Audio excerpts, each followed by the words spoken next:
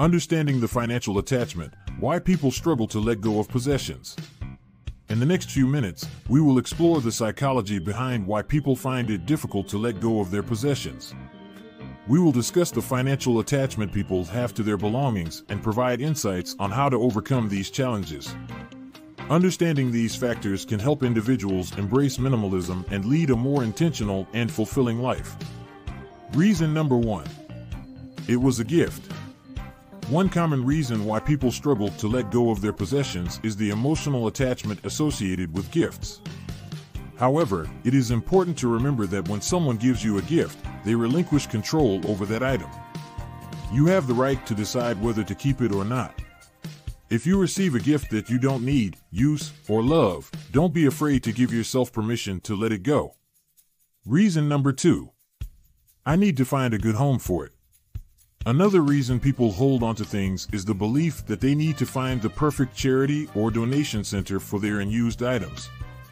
While it is admirable to support a specific cause, spending excessive time researching the perfect place only prolongs the decluttering process. There are many good enough places that will happily take your unwanted items and put them to good use. As long as the place you're donating to has good intentions and a purpose for those things, that's all that matters. Reason number 3. If I get rid of it, I won't remember it. Sentimental items often hold a special place in our hearts, making it challenging to let go of them. However, it is unlikely that you need to save every single item to remember a family vacation or a unique life experience. Consider downsizing and saving items selectively. Remember, if everything is sentimental to you, then nothing truly holds sentiment. Reason number 4. Every time I get rid of something, I need it later. The fear of needing something after decluttering is a common concern.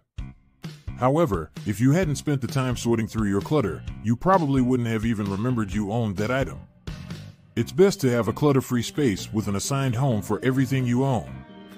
If you need to rebuy something, at least you know exactly where it is when you need it. Reason number 5. It was expensive. Many individuals struggle to let go of items they spent a lot of money on. However, it is important to realize that regardless of where the item is, the money spent on it is gone. Keeping an unused item doesn't magically bring that money back. Instead of using the cost as an excuse to hold on to something you don't need, consider the wasted money and ask yourself if future purchases will be worth it. Conclusion. The fear of missing out and emotional attachment to possessions are common reasons why people struggle to let go of things. By understanding these psychological factors, individuals can begin to overcome them and embrace the benefits of minimalism.